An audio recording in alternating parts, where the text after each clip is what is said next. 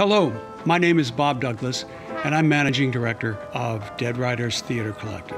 Why do we need another theater company now? Aren't we overpopulated with theater companies? Dead Riders Theater Collective brings back and brings alive dead writers from the 19th and 20th centuries. We are here in the community because we want to give a gift to the community, to make our audiences aware of the beauty, the lusciousness, the drama, the pathos of the spoken word. We're committed to staging these productions exactly as the authors intended them to be. The settings, the costumes, the lighting, the music that's involved, to the morals of the society, to the mores of the society. Our tech director, Chris Contour, our lighting designer, Linda Bugalski, our Matthew Walter, who's our resident scenic designer, not to mention Elizabeth Whistler, who's an award-winning costume designer, all joined together with Jim leading the charge. Currently, we're doing The Vortex by Noel Coward, and this is the third time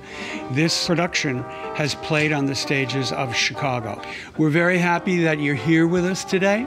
We're looking forward to greeting you at the door of the Greenhouse Theater. And in the meantime, farewell.